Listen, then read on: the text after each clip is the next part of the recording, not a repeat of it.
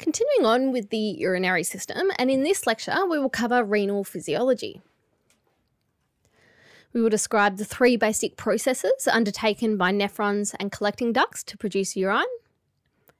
We will discuss how this process differs depending on whether we need to produce dilute or concentrated urine. We will discuss the impact of hormones on these processes, as well as the renin-angiotensin-aldosterone system. And lastly, we will discuss the composition, storage and elimination of urine. So getting straight into it, learning objective number 1, to describe glomerular filtration. So to produce urine, nephrons and collecting ducts perform three basic processes. These are glomerular filtration, tubular reabsorption, and tubular secretion. Glomerular filtration is the first step. This is where water and most solutes in the blood plasma move across the wall of the glomerular capillaries, where they're filtered through the glomerular filtration membrane and move into the Bowman's capsule and then into the tubules. Tubular reabsorption occurs as this filtered fluid goes through the renal tubules and the collecting ducts, and the tubule cells reabsorb most of the water and any of the solutes that the body needs back into the blood. Now here, just take note that this term is tubular reabsorption and refers to the return of substances back to the bloodstream. So this is different to the entry of new substances into the body, so absorption, like what occurs in the gastrointestinal tract. Tubular secretion then also occurs as our filtered fluid goes through the renal tubules and our collecting ducts, and the cells in these regions secrete materials such as waste products, drugs and excess ions into the filtered fluid, thereby removing it from the blood. So in the next few learning objectives, we're going to describe each of these processes in more details, but I just wanted to give you an overview first, and if you can at least understand this, then that's great. But the function of our kidneys is to filter our blood. The waste or any unwanted products that are filtered out of the blood are then excreted from the body as urine. So if the blood flow to our kidneys is reduced and no blood is being filtered, no urine will be produced and no waste will be excreted. So the first step in urine formation is our glomerular filtration. So glomerular filtration, as the name suggests, occurs in the glomerulus and very generally is the process of blood being filtered through the filtration membrane, so that most of the blood plasma ends up in the Bowman's capsule, with essentially only the blood cells, the platelets, and the large plasma proteins being left behind in the bloodstream. So looking at that process, we have blood entering the glomerulus through our afferent arteriole. It moves into the glomerulus, which remember was that ball or cluster of capillaries that sits within the Bowman's or the glomerular capsule. The blood is filtered through that filtration membrane. What remains in the bloodstream, so mainly just our blood cells, our platelets and our large proteins, then exit the glomerulus through our efferent arteriole. What's passed through that filtration membrane ends up in the Bowman's capsule.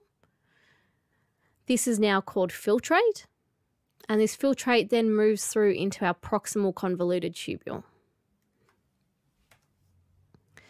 Now, this process of glomerular filtration depends on three main pressures. One pressure promotes filtration and two pressures oppose filtration. So the first pressure that we have is our glomerular blood hydrostatic pressure. This is the pressure of the blood in the glomerular capillaries. Generally, this pressure is about 55 millimeters of mercury, and it promotes filtration by forcing the water and the solutes in blood plasma through this filtration membrane. So we have blood coming in through our afferent arteriole. The pressure of the blood in these capillaries here forces the water and solutes through this filtration membrane into the Bowman's capsule. We then have our capsular hydrostatic pressure. So this is the pressure exerted against the filtration membrane by fluid already in that capsular space and the renal tubule. This capsular hydrostatic pressure opposes filtration and represents a back pressure or an opposing pressure of 15 millimeters of mercury. So if you think we've got our blood coming through here and filtering substances through that filtration membrane, we're already going to have some filtrate here in the Bowman's capsule and our renal tubules. The pressure that filtrate already in the capsule opposes back against our glomerulus is our capsular hydrostatic pressure. The third pressure is our blood colloid osmotic pressure. So this is the pressure caused by the presence of large proteins in blood plasma, which are kept within the glomerulus, and they act to draw water back into the blood vessels. Because this pressure draws water back into the glomerulus, it opposes filtration, and the average blood colloid osmotic pressure is 30 millimeters of mercury. So this one is the proteins that are sitting still within this glomerulus. They act to draw water out of the filtrate back in to the blood in the glomerulus. It opposes filtration. So we then sum these three pressures to determine our net filtration pressure. We take the pressure that promotes filtration and subtract the two that oppose filtration. If we sum all of those values, we typically get a value of 10 millimeters of mercury. This is a positive number, so it means that filtration will occur. If this number was negative, or if it was 0, it would mean that there's a stronger pressure to draw water and solutes back into the glomerulus rather than filter substances out of it. So recapping those three pressures for you, we have our glomerular blood hydrostatic pressure. That was the pressure of the blood inside the glomerular capillaries. It promotes filtration by pushing the water and the solutes through that filtration membrane. We have the capsular hydrostatic pressure. So this is the pressure back against the filtration membrane by the filtrate or the fluid that's already stored in the Bowman's capsule. And then we have our blood colloid osmotic pressure, which is the pressure exerted by the proteins within the glomerulus, which act to draw fluid back into the capillaries. So this also opposes our filtration. By summing those 1 positive and 2 negative values, we get our net filtration pressure. So we have our glomerular blood hydrostatic pressure minus our capsular hydrostatic pressure minus our blood colloid osmotic pressure. If this net filtration pressure is positive, it means that filtration will occur. If net filtration pressure is 0 or negative, no blood will be filtered and no urine will be produced. So we've just talked about net filtration pressure, and that influences glomerular filtration rate. So glomerular filtration rate is the amount of filtrate that is formed in all of the renal corpuscles, so all of our Bowman's capsules, in both of our kidneys every single minute. In adults, the glomerular filtration rate, or the GFR, is 125 millilitres per minute in males on average and 105 millilitres per minute in females. The greater filtration rate in males is simply due to their larger blood volume, so a larger amount of blood is actually going to the kidneys to be filtered. Now, it's really important for the homeostasis of our body fluids that we maintain a relatively consistent glomerular filtration rate. If glomerular filtration rate is too high, needed substances may pass too quickly through the renal tubules for us to actually reabsorb it and put it back into the blood. And so we're at risk of things like increased urine output, leading to dehydration and electrolyte depletion. if our glomerular filtration rate is too low, everything within the filtrate may be reabsorbed, and the waste products that we actually wanted to get rid of will not be adequately excreted. Now, as I said, our glomerular filtration rate is directly related to the pressures that we just spoke about. And therefore, any changes in each of those three pressures, or our net filtration pressure, is going to affect our glomerular filtration rate. However, our body has three general mechanisms that we can use to keep this rate consistent. These are renal autoregulation, neural regulation, and hormonal regulation. So starting with renal autoregulation, and this is the kidneys regulating themselves. So renal relating to the kidneys, auto talking about itself, and regulation. So the way that the kidneys do this is by regulating the flow of blood into the glomerulus. And it does this when we have everyday normal fluctuations in systemic blood pressure. So for example, you've just woken up, you've been lying down, you stand up, your blood pressure is going to drop. Just for a couple of seconds, renal autoregulation, which is going to account for that to maintain our glomerular filtration rate. Now, within renal autoregulation, there are two ways that we can regulate this filtration rate. We're going to talk about them more on the next few slides, but very briefly, we have the myogenic mechanism. So this relates to the stretching and then subsequent constriction of the afferent arteriole. And then we have tubuloglomerular feedback, horrible word to say, which, as the name suggests, is feedback obtained about the composition of the filtrate within the tubules. So the myogenic mechanism occurs when stretching triggers contraction or constriction of smooth muscle cells in the walls of the afferent arterioles. So as systemic blood pressure rises, our glomerular filtration rate will also rise because blood flow to the kidneys and the glomerulus will increase, as does the glomerular blood hydrostatic pressure. So when this happens, the elevated blood pressure and the increased blood flow through that afferent arteriole will stretch the walls of the arteriole. And in response, the smooth muscle fibers will constrict, narrowing this lumen or the opening of the afferent arteriole, reducing the blood flow into the glomerulus and therefore reducing this glomerular blood hydrostatic pressure. With reduced glomerular blood hydrostatic pressure, we have a reduced net filtration pressure and a reduced glomerular filtration rate.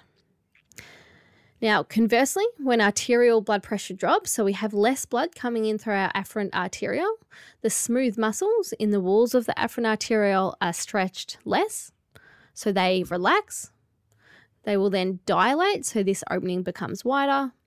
The renal blood flow will increase. It increases this glomerular blood hydrostatic pressure, increases this net filtration pressure, and then increases our glomerular filtration rate. So the myogenic mechanism regulates our glomerular filtration rate by adjusting the blood flow into the glomerulus. This mechanism can work quite quickly, and it can adjust our glomerular filtration rate within seconds after a change in blood pressure. Tubular glomerular feedback is the second method by which kidneys can regulate themselves or regulate that filtration rate themselves.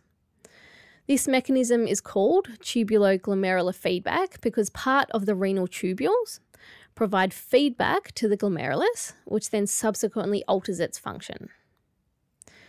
So in each nephron, the final part of the ascending limb of the nephron loop makes contact with the afferent arteriole serving that Bowman's capsule. So you'll see here, this is the ascending limb of the nephron loop. This is our afferent arteriole here, and they actually come into contact. The cells of the ascending limb that come into contact with the afferent arteriole are called our macula densa. So see these darker, slightly thinner cells here? These are our macula densa. alongside the macula densa in the walls of our afferent arterioles, and sometimes you'll also find them in the walls of the efferent arteriole, are what we call our juxtaglomerular cells. So they're these kind of purple looking cells along here. And together, our juxtaglomerular cells and our macula densa cells form the juxtaglomerular apparatus. And so this is the apparatus which is responsible for tubular glomerular feedback. So how this method works is that when our glomerular filtration rate is elevated due to an increased blood pressure, so we have more blood coming in through to our glomerulus, it increases that glomerular blood hydrostatic pressure. The filtrate flows more rapidly through our tubules. As a result, our proximal convoluted tubule and our nephron loop have less time to reabsorb sodium, reabsorb chloride, reabsorb water, all things that the body needs. The macula densa cells will actually detect that increased sodium, chloride, and water in the filtrate that runs through that ascending limb of the nephron loop. And as a result, it inhibits the release of nitric oxide from cells in the juxtaglomerular apparatus, so from these cells here. Now, nitric oxide is a vasodilator. So when we inhibit the release of nitric oxide, this afferent arteriole will constrict, meaning less blood comes into the glomerulus. We reduce that blood glomerular hydrostatic pressure, and our glomerular filtration rate will decrease. We also have this process working back the other way, so much like the myogenic mechanism, but it's not quite as effective going in the opposite direction. Also, compared to our myogenic mechanism, this tubular glomerular feedback works more slowly. So we actually have to have that increased blood pressure, making more filtrate to be formed so it goes through our tubules more quickly, so that we can actually detect that change concentration of the filtrate in the macula densa cells here. Then we have that inhibition of nitric oxide, the constriction of the afferent arteriole, and that lowered blood pressure. So it's a much more slow mechanism compared to our myogenic mechanism. So putting all of that into a summary table for you that we will fill out as we go along. And the first method by which glomerular filtration rate is regulated was our renal autoregulation. And within the concept of renal autoregulation, which remember is the kidneys regulating themselves, is the myogenic mechanism and our tubular glomerular feedback. So starting with our myogenic mechanism, so the stimulus for our myogenic mechanism is stretching of the walls of the afferent arterioles due to an increase in systemic blood pressure. So we have an increase in blood pressure, more blood's trying to come into the glomerulus, it's stretching the walls of our afferent arteriole. In response, the smooth muscle in the walls of our afferent arteriole will constrict. They'll contract and reduce the diameter or the lumen of the afferent arteriole. Less blood can come into the glomerulus. It reduces that blood glomerular hydrostatic pressure and reduces our glomerular filtration rate. Our myogenic mechanism then is when we have our macula densa cells detect the increased sodium and chloride in the renal tubules. That causes the inhibition of nitric oxide from our juxtaglomerular cells. That causes the afferent arteriole to constrict. With less blood going into the glomerulus, again, we have a lower glomerular blood hydrostatic pressure, which decreases our glomerular filtration rate. The next method by which glomerular filtration rate can be regulated is via the nervous system. So like most blood vessels of the body, those of the kidneys are supplied by the sympathetic division of the autonomic nervous system. This division of the nervous system is active during our fight or flight activities. When this division of the nervous system is stimulated, norepinephrine is released, which causes vasoconstriction of the smooth muscle in the afferent and the efferent arterioles.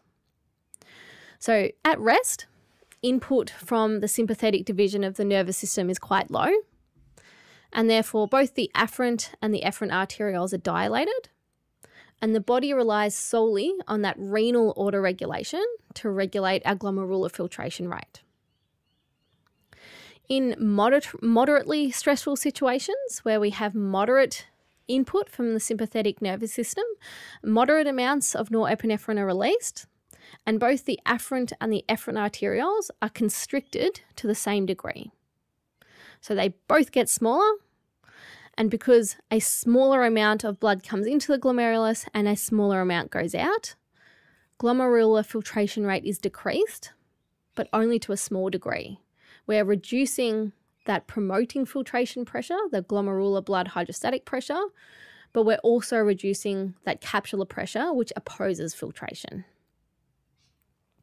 Now, in highly stressful situations, such as really intense exercise, if a person is bleeding and losing a lot of blood, if you're running away from some kind of accident, input from the sympathetic division of the nervous system is high, more epinephrine is released, and both the afferent and the efferent arterioles are again constricted, but to a much greater extent, the afferent arteriole.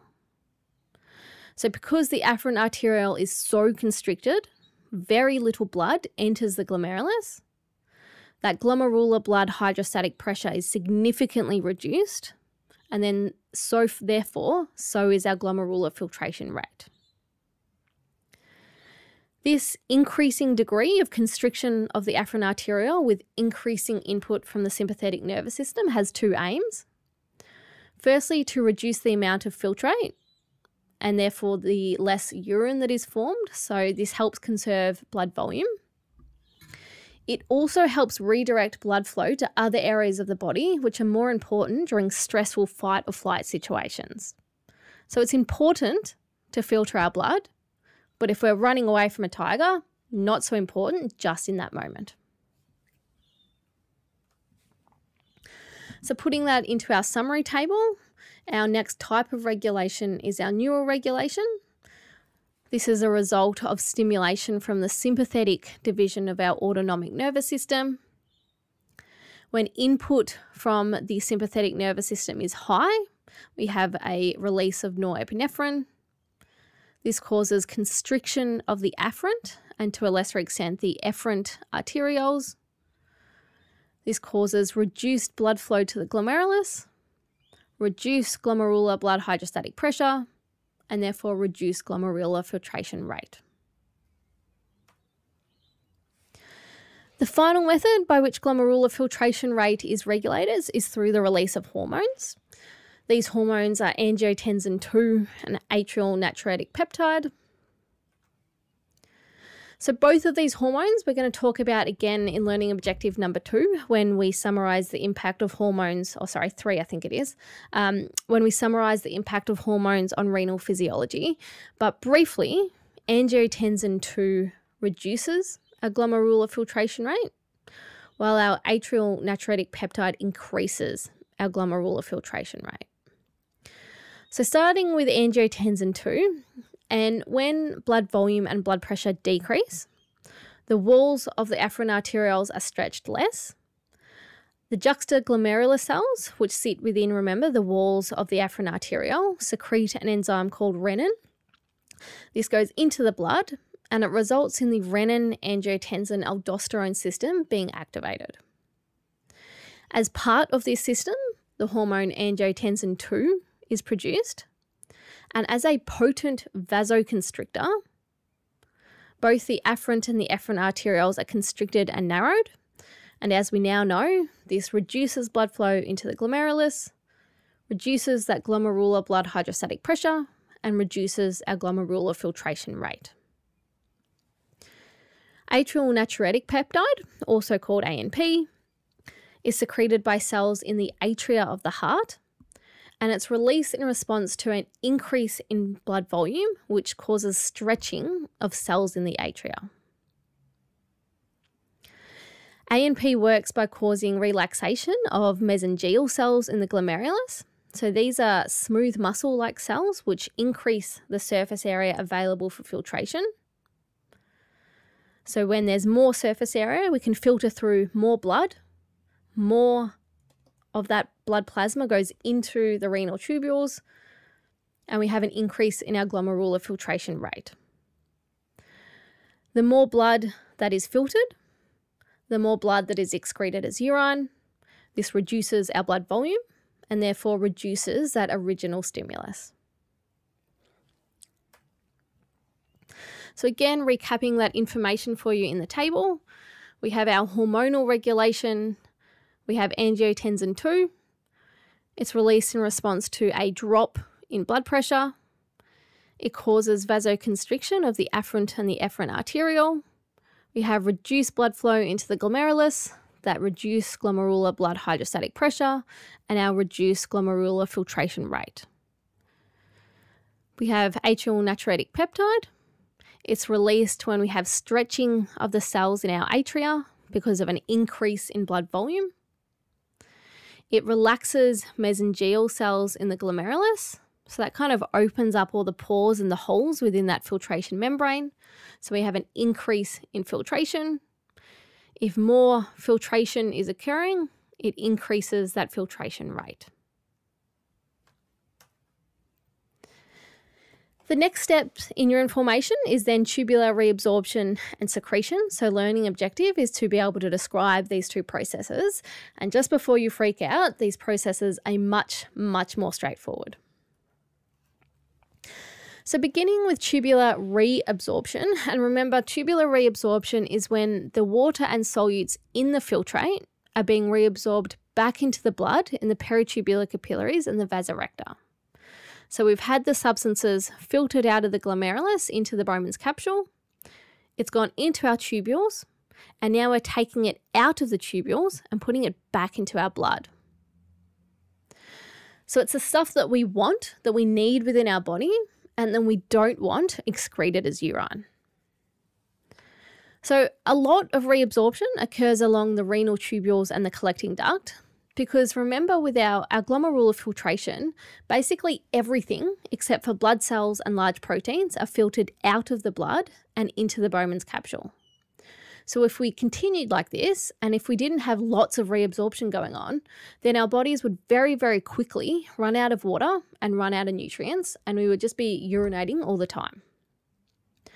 So epithelial cells along the renal tubules and the collecting duct carry out reabsorption.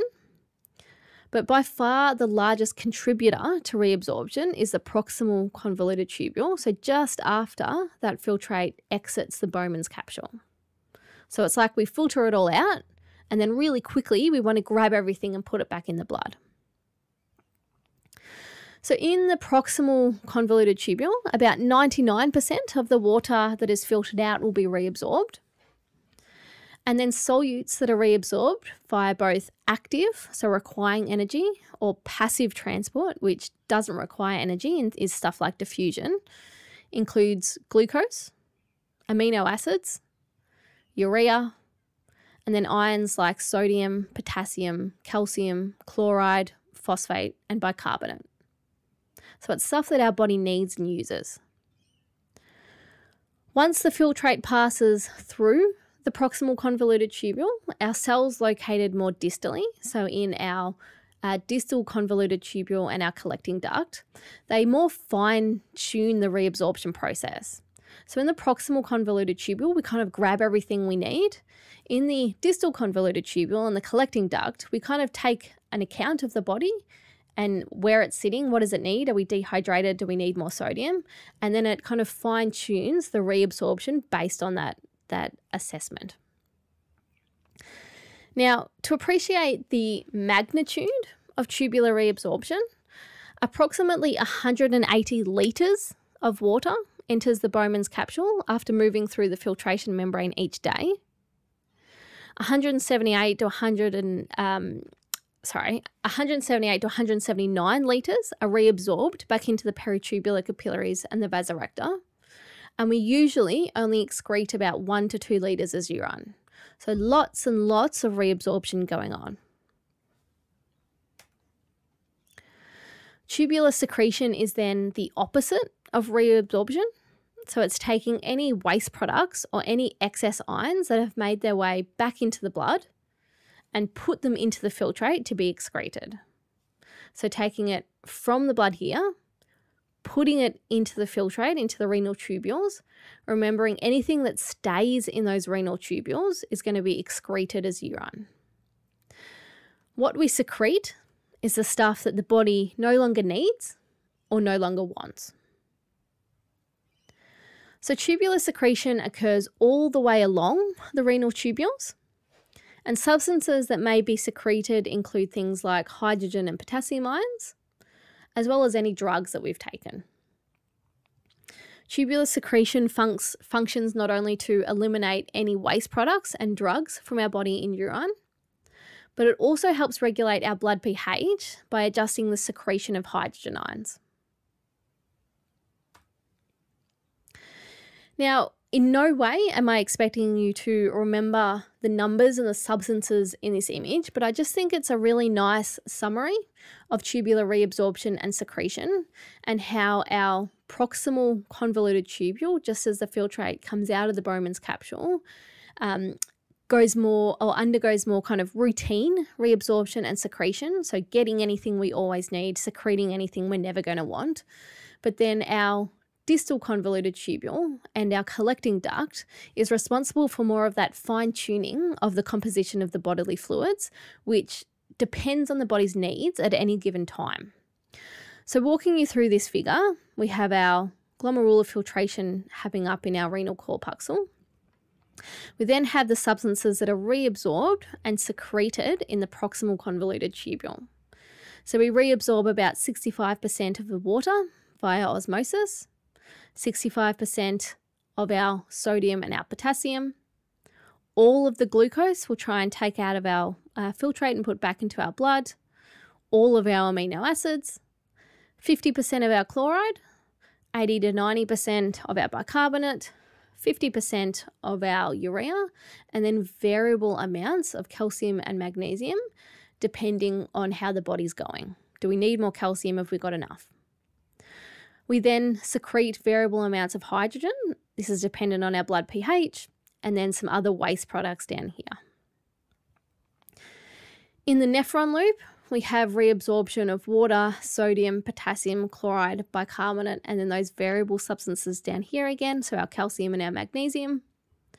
We also secrete urea.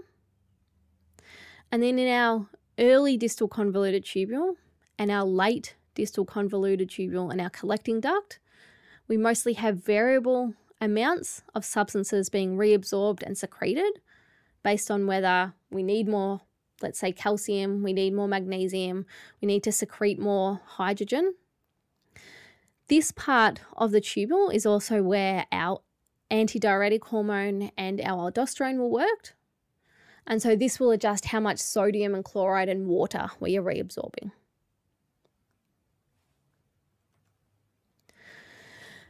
But moving on to learning objective number 3, and related to some of the processes we just covered, this is to describe the production of dilute and concentrated urine. So a little bit of background on urine to begin with, and in people with healthy, normally functioning kidneys, approximately 1 to 2 litres of urine are produced per day. The amount of urine produced will be affected by things like fluid intake, so how hydrated someone is, what their blood pressure is doing and glomerular filtration rate, their diet, particularly things like how much sodium you are consuming, body temperature, diuretics, and also just general health. Typically, urine is made up of about 95% water and 5% solutes, with some of the solutes that we excrete being electrolytes, waste products derived from cellular metabolism, as well as any exogenous substances. So these are things like drugs, which are actually, they don't originate from within the body. So they originate from an external source. Now, the volume and composition of urine will vary so that the total volume of fluid within our body remains relatively stable. So the fluid within our body doesn't change, but whether we excrete more or less urine will change to keep the fluid balance in our body stable. So in a person who is well hydrated, whose kidneys are functioning normally, a large volume of dilute urine will be produced. So dilute means that there's a higher percentage of water and a lower percentage of solutes. So you have dilute urine. When you go to the bathroom, you urinate quite a lot, and that urine is quite pale or almost clear. In a person who is dehydrated, they will produce a small volume of concentrated urine. So with concentrated urine, there is a lower percentage of water and a higher percentage of solutes. This is when you go to the bathroom and your urine is really that dark yellow colour and often quite smelly. Now, the hormone antidiuretic hormone, or ADH, controls whether dilute or concentrated urine is formed. In the absence of ADH, urine is dilute. When ADH is present, more water is reabsorbed into the blood, and so a smaller volume of concentrated urine will be formed. So looking at the process of producing dilute urine, and remember we produce a large volume of dilute urine when we're well hydrated. And so the first step of urine formation, as we've discussed, is glomerular filtration. So we have blood coming in through that afferent arteriole, being filtered through the glomerulus through that filtration membrane, and the filtrate enters the Bowman's capsule. The osmolarity of the filtrate, which is like the concentration of the filtrate, at this stage is very similar to blood. So it's about 300 milliosmoles per litre, and that's what this 300 represents here, the concentration of the filtrate. As the filtrate moves through the proximal convoluted tubule, the osmolarity stays about the same. As the filtrate moves down the descending limb of the nephron loop, the osmolarity increases, so it becomes more concentrated.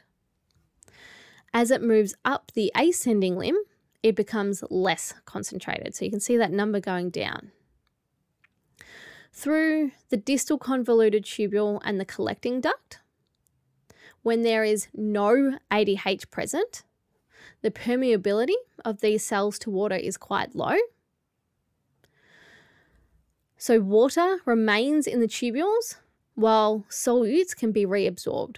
So solutes are coming out, but that water remains in here. So we end up with a large volume of quite dilute urine. When water intake is low or our water loss is high, so it could be really heavy sweating or it could be that you've lost a lot of blood, the kidneys must conserve water while still eliminating wastes and excess ions. So we want to hold on to the water, but we actually still need to urinate so we can get rid of the bad things in our body. So under the influence of antidiuretic hormone, the kidneys produce a small volume of concentrated urine. There are two things that help us produce concentrated urine. They are the long nephron loops in the juxtamedullary nephrons, which remember dip really deep down into the concentrated interstitial fluid of the renal medulla, and then also the presence of antidiuretic hormone. So the first thing I want to point out in this image is you'll see how this blue of the interstitial fluid of the renal medulla gets darker the deeper it goes down into the kidney. What this is trying to represent is the osmolarity or the concentration of the interstitial fluid. And the deeper you go down into that renal medulla, the more concentrated that interstitial fluid. The solutes which contribute to this osmolarity are largely sodium, chloride, and urea. Now, there are two factors which build and then maintain this osmotic gradient, or that more increasingly concentrated interstitial fluid in the renal medulla. These are the differences in solute and water permeability in the different sections of the nephron loop, and then the countercurrent flow of filtrate and blood through the nephron loops and through the vasorector. So countercurrent flow simply refers to the flow of fluid in opposite directions. So for example, here we have fluid filtrate going down here and then filtrate going up. So it's going in opposite directions. Same with our vasorector, we have blood going down and then blood going up. So counter current flow. Now there are two types of counter current mechanisms that exist in the kidneys. These are counter current multiplication and counter current exchange. So counter current multiplication is the process by which the interstitial fluid of the renal medulla becomes increasingly more concentrated. So counter current multiplication involves these two steps here. So first, we have sodium and chloride actively pumped out of the filtrate in this thick portion of the ascending limb of the nephron loop. So it's actively using energy being pumped out into this interstitial fluid. Because this part of the nephron loop is impermeable to water, water gets stuck within the tubules and we have a build-up of sodium and chloride within the interstitial fluid. In response to the increased osmolarity or the increased concentration of this interstitial fluid, water in our descending limb of the nephron loop, which is permeable to water, then moves out of the tubules to kind of equalize that concentration of the fluids. This increases the osmolarity of the filtrate left behind. So we have sodium and chloride being actively pumped out here into the interstitial fluid. To balance that out, we have water passively diffusing via osmosis out into that interstitial fluid. Now, as filtrate is constantly being formed up here in our Bowman's capsule, we constantly have filtrate moving through these tubules. Solutes are constantly being reabsorbed or actively pumped out into the interstitial fluid, and we constantly have water moving into the interstitial fluid here. Now, more solutes are pumped down here, deeper in the renal medulla into the interstitial fluid, because we have a higher concentration of the sodium and the chloride deeper along that nephron loop. Similarly here, we have more water being reabsorbed at the top of that descending limb, going back out into the interstitial fluid because there's more water here in that tubule compared to here. So that's why we have a slightly lesser concentration of that interstitial fluid, and it gets more and more and more concentrated the deeper we go down. We then have our countercurrent exchange, and this is the process by which solutes and water are passively exchanged between the blood in the vasorector and the interstitial fluid of the renal medulla. So we have blood entering the descending limb of the vasorector. So this is the capillaries, if you have a look up here, the capillaries that are straight and they run parallel to our nephron loop. The blood entering this descending limb of the vasorector has an osmolarity of about 300 milliosmoles per litre, which is about the same as the filtrate. As it flows down deeper into the vasorector, where this interstitial fluid is becoming increasingly more concentrated, the sodium chloride and the urea from the interstitial fluid diffuses back into the blood. Similarly, the water from inside the blood, inside that vasorector, diffuses out into the interstitial fluid. As the blood then moves up the ascending limb of that vasorector, we have the sodium chloride going from the blood in the vasorector back out into the interstitial fluid, and then we have water going from the interstitial fluid back into the blood. What the net result of this is that the blood leaving the vasorector has only a slightly higher osmolarity of the blood entering the vasorector. So although lots is going on, these two actions of the two different sides of the vasorector kind of cancel each other out. What this allows is for the vasorector to actually provide oxygen and nutrients to the tissue of the renal medulla, without washing out or diminishing this osmotic gradient, which is really important for concentrated urine and which we'll talk about next. So the nephron loop establishes the osmotic gradient by pumping out the sodium here and then having water move out via osmosis here. But our vasorector maintain that gradient by the countercurrent exchange.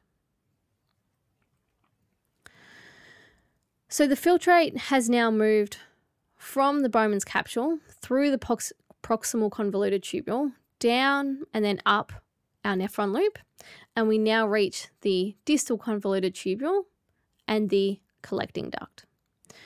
When antidiuretic hormone is released and it's circulating in our blood, it acts on the principal cells of the distal convoluted tubule and the collecting duct, and it makes these cells more permeable to water. Water then moves out of the filtrate into the concentrated renal medulla and then back into the blood. So because it's more concentrated outside of the renal tubules or the collecting duct, the water will move from the collecting duct through those really permeable principal cells into the interstitial fluid, which then ends up back into the blood. With this loss of water from the filtrate within the tubules, we now have a smaller volume of highly concentrated urine. So with no ADH present, we produce large volumes of dilute urine, mostly in our cortical nephrons. In the presence of antidiuretic hormone, we produce a small volume of concentrated urine in our juxtamedullary nephrons, so our nephrons with these big, long nephron loops. We can produce the concentrated urine thanks to this osmotic gradient, which makes it more concentrated in this interstitial fluid so that the water actually wants to leave the renal tubules and go through back into the blood. And this is a result of that countercurrent multiplication, which actually establishes this osmotic gradient, and then the countercurrent exchange, which maintains this osmotic gradient.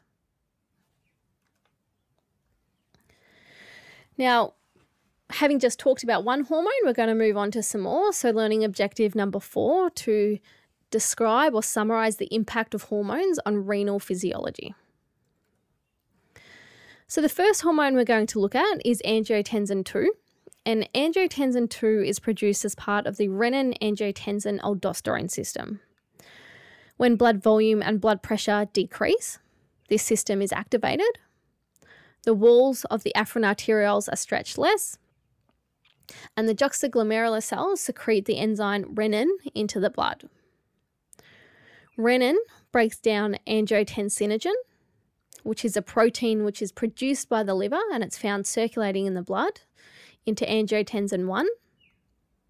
We then have angiotensin converting enzyme, which breaks down angiotensin I into angiotensin II, which is the active form of the hormone. Now that entire process I'm going to show to you again on the next slide, so don't feel like you have to stop and write all that down. So angiotensin II affects renal physiology in 3 main ways. It decreases glomerular filtration rate by causing vasoconstriction of the afferent arterioles. It enhances reabsorption of sodium and water in the proximal convoluted tubule. So if we reabsorb more sodium, water will follow it to balance out that osmolarity. And then it also stimulates the adrenal cortex to release aldosterone. And so we'll talk about aldosterone in a second. So giving you a summary of the renin-angiotensin-aldosterone system, this system is stimulated because of a drop in blood pressure. Typically, that's because of a decrease in blood volume. So it could be that we're dehydrated, we have insufficient sodium, so we're not reabsorbing enough water, or we've lost a lot of blood, like if we're hemorrhaging. This decrease in blood pressure stretches the walls of the afferent arterioles less, and the juxtaglomerular cells of the kidneys release renin. Renin is an enzyme, and it breaks down angiotensinogen, which has come from the liver, into angiotensin I. Angiotensin 1 is still an inactive form of a hormone. So it goes to the lungs where we secrete angiotensin converting enzyme, and that breaks down angiotensin 1 into angiotensin 2. Angiotensin 2, remember, works in those three ways. It has vasoconstriction of the afferent arterioles. It causes the release of aldosterone, which subsequently increases sodium and water reabsorption. And it also independently increases sodium and water reabsorption in the proximal convoluted tubule. All of those three actions act to either increase blood volume or directly increase blood pressure. Now, I don't expect you to be able to draw out a figure like this. I simply want you to know that the renin-angiotensin system is stimulated because of a drop in blood volume and blood pressure. To have these effects over here, we need to get the hormone into the active form, which is angiotensin 2. And then angiotensin 2 has those three effects. So aldosterone, we've mentioned not only just in this lecture, but a few times already this semester. And it's released by the adrenal cortex in response to a drop in blood pressure, because it also makes up part of that renin-angiotensin-aldosterone system. As we've mentioned, aldosterone works to stimulate the principal cells in the collecting ducts to reabsorb more sodium and secrete more potassium. When there's more sodium in the blood, we have increased reabsorption of water, which increases our blood volume and increases our blood pressure. Now, aldosterone works along the late distal convoluted tubule and along the collecting duct. Next, we have antidiuretic hormone, or ADH. You may also read this hormone called vasopressin. So this hormone regulates water reabsorption by increasing the permeability of principal cells in the last part of the distal convoluted tubule and the collecting duct to water. So in the absence of ADH, when there's no ADH, the membranes of the principal cells have a very low permeability to water. So this means water can't move through them. However, within these cells are little vesicles that contain lots and lots of copies of a water channel protein called aquaporin 2. ADH stimulates the insertion of this aquaporin 2 into the membranes of these cells, which subsequently allows water to move more easily through them. So ADH is released when the osmolarity, or the concentration of the blood, increases. So this can be, or this is usually when we have a lack of water in the blood, like with dehydration. ADH can also be released when we have a drop in blood volume, such as really severe dehydration or severe blood loss. So just looking quickly at how ADH works. So these are our principal cells here. When we have no ADH present, these aquaporins, which are the little pink dots, sit within vesicles inside the cell. If these aquaporins aren't on the membrane of the cell, no water can move through. So any water stuck in the renal tubules can't move through these principal cells back into the water. When we have antidiuretic hormone present, it stimulates the movement of these proteins into the cell membranes. Water can now move through those proteins and back into the blood. We then have atrial natriuretic peptide, which works in the opposite direction to antidiuretic hormone and aldosterone. So the release of ANP from the heart is stimulated by an increase in blood volume, which stretches the atria. ANP works to inhibit the reabsorption of sodium and water in the proximal convoluted tubule and the collecting duct. With less sodium in the blood, there's less water that will follow it. Our blood volume is less, and this reduces our blood pressure. This will stop the stretching of the atria, and that initial stimulus is reduced. ANP can also work to inhibit the release of aldosterone and antidiuretic hormone. So those two hormones which oppose the action of ANP. Lastly, we have parathyroid hormone. So this is another hormone we've mentioned a few times this semester. This is not a hormone that is related to blood volume or blood pressure like the rest that we've talked about today, but rather the concentration of ions within the blood. So the release of parathyroid hormone is stimulated by a drop in the concentration of calcium in the blood, which in turn stimulates cells in the early distal convoluted tubule to reabsorb more calcium in the blood to bring that concentration back up. So hopefully by now we have a reasonable understanding of each of these hormones, what triggers their release, how they affect functioning of the kidneys, and I guess the kind of end result. But just as a bit of extra revision, I've put this summary table here for you with all of this information on one slide. I don't necessarily want you to know every single word in this table, but I do recommend having a go at creating your own summary table. So the name of the hormone, what triggers its release, how it works, and what its net effect is. So for example, if you have increased sodium and water reabsorption, that this increases blood volume and therefore blood pressure. And then the last learning objective for the physiology of the urinary system is to describe the storage and elimination of urine. So once the filtrate leaves our collecting ducts, it drains into our minor calyces and then our major calyces, and it's now called urine. From the major calyces, they unite to form the renal pelvis. From the renal pelvis, the urine drains into our ureters and then the urinary bladder. Urine is then temporarily stored in the bladder until it's discharged through a single urethra. Discharge of urine from the urinary bladder is called micturition, but you may also see it termed as urination or as voiding the bladder. And somewhat like defecation, micturition occurs via a combination of involuntary and voluntary muscle contractions. So as we have urine coming down our ureters and filling up our urinary bladder, once we exceed between 200 and 400 milliliters, pressure within the bladder will increase.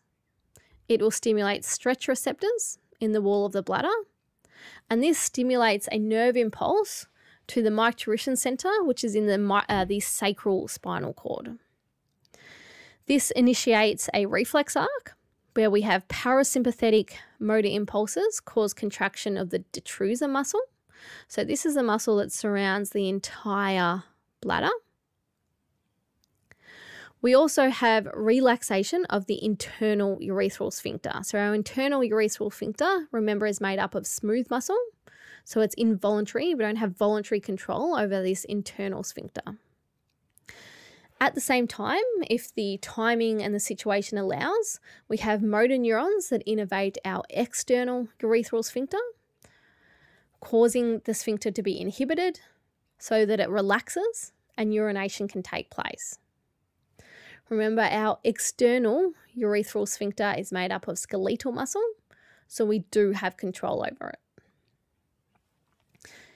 As the bladder fills, it causes a sensation of fullness that initiates that kind of, for lack of a better term, desire to go to the bathroom or urinate before this reflex actually occurs. So we get warning that this reflex is going to take place. And although emptying of the bladder is a reflex, in early childhood we learn to initiate it and to stop it voluntarily. So we can go to the toilet when we don't necessarily need to, and we can also delay it for a small period of time. Now, putting all of that into a bit of a text summary for you. So when urine in the bladder exceeds 200 to 400 milliliters, we have stretch receptors that transmit nerve impulses to the sacral spinal cord. It goes up to the micturition center. That initiates a reflex arc, which causes contraction of the detrusor muscle, the muscle that surrounds the bladder and will actually help expel it from the body, as well as the relaxation, the relaxation of our internal urethral sphincter. When the timing and place is right, like we've actually made it to the bathroom, we then have conscious relaxation of our external urethral sphincter, which is made up of skeletal muscle, and this allows urination to occur. Now that is all for the physiology of the urinary system. I appreciate it is a lot. Thank you for listening, and see you all in the lab for a bit of a recap.